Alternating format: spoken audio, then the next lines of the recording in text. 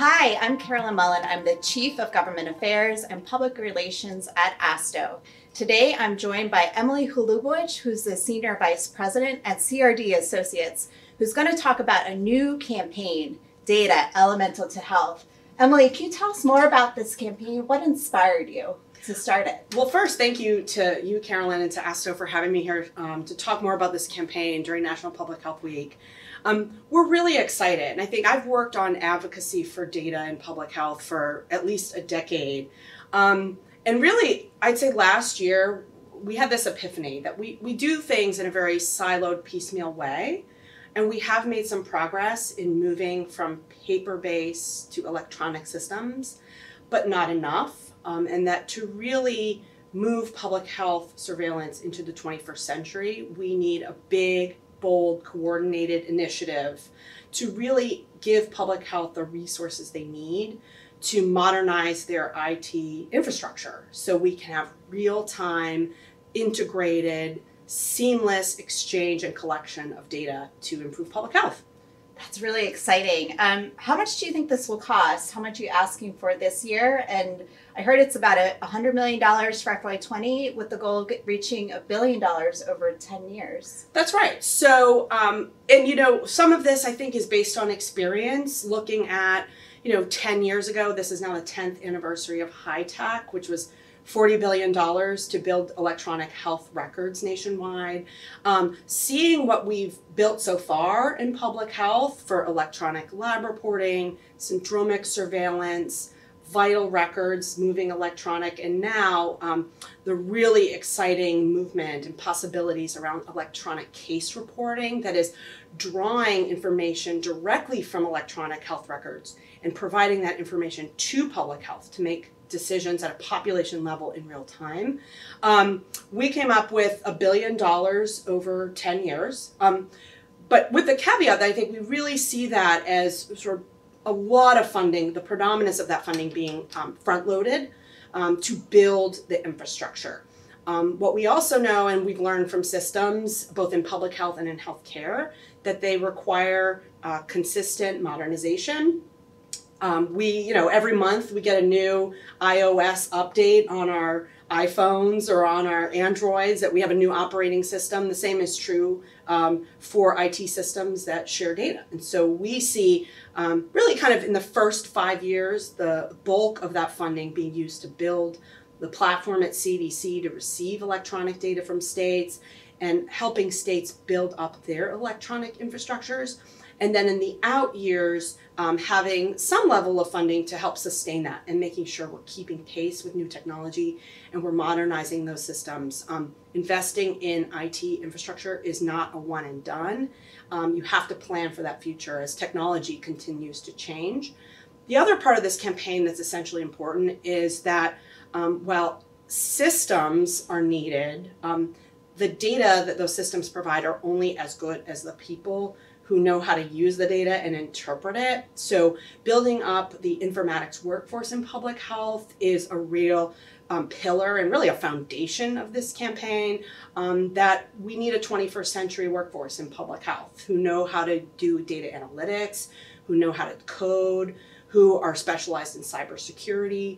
And so really they're building up that workforce is sort of central to this campaign as well. So it's about $1 billion to support the systems and computers and technology, but also the people that then are going to be using the data that this new, fully integrated, interoperable electronic space is going to yield.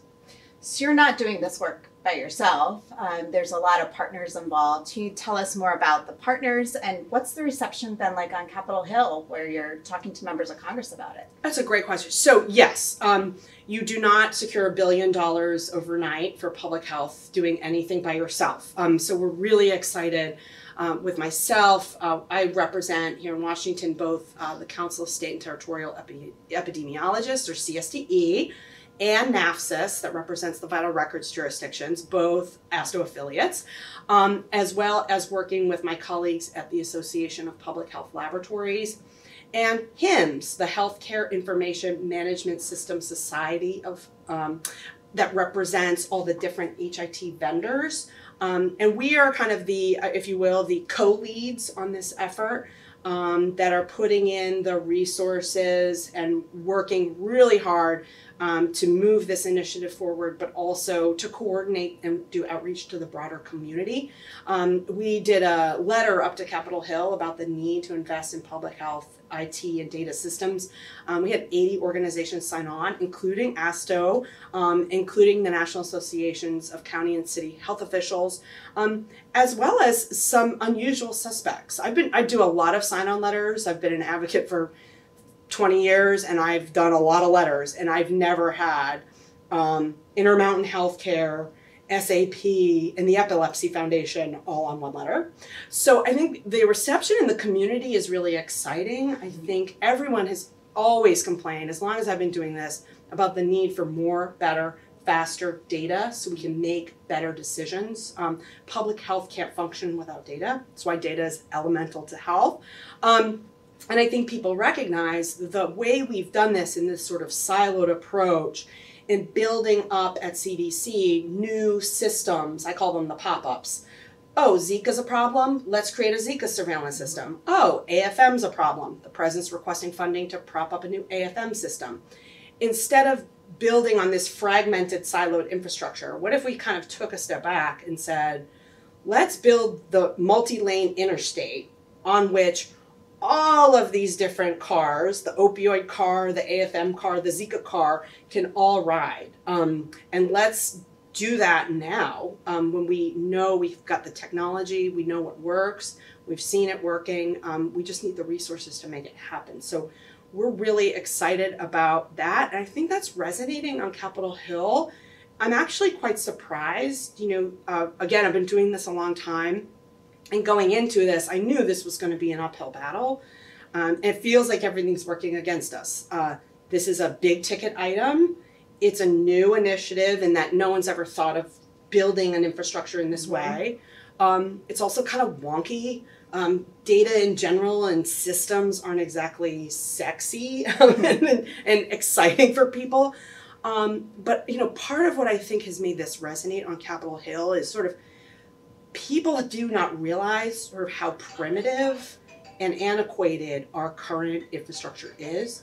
As we've kind of pulled back that curtain and shared the stories of what it is like to be in a public health department and have a lead crisis happening in a community, but you're not able to give the community answers because you've got a stack of paper lead reports on your desk that you've yet to manually data enter into your legacy system. And then to share that information with CDC, you have to fill out their PDF form or their Excel spreadsheet and send that back and forth.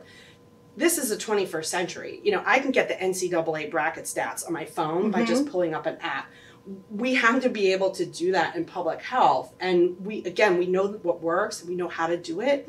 We just need the resources to build it. And I think that's resonating on Capitol Hill. Frankly, they've been kind of shocked. They had no idea just how rooted public health still is in faxing, emailing, PDF forms. We heard stories during the lettuce outbreak, people taking pictures with their phone of lab results and texting them to the public health department. This is crazy. In the 21st century, we should be able to do this. And so I think policymakers are really excited.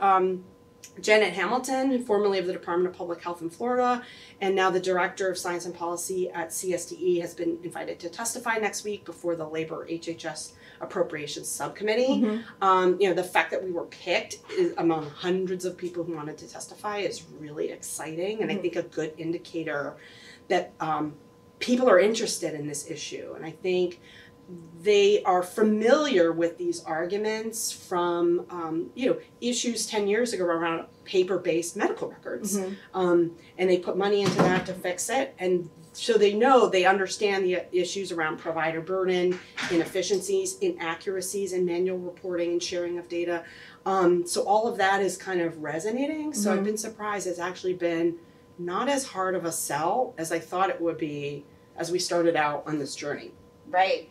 But where the rubber meets the road is when we actually see it get included in either the House Labor, Health, and Human Services and Education Appropriation Bill or the Senate LHHS bill, which we will most likely see sometime this summer. So we will learn more then whether the advocacy campaign worked.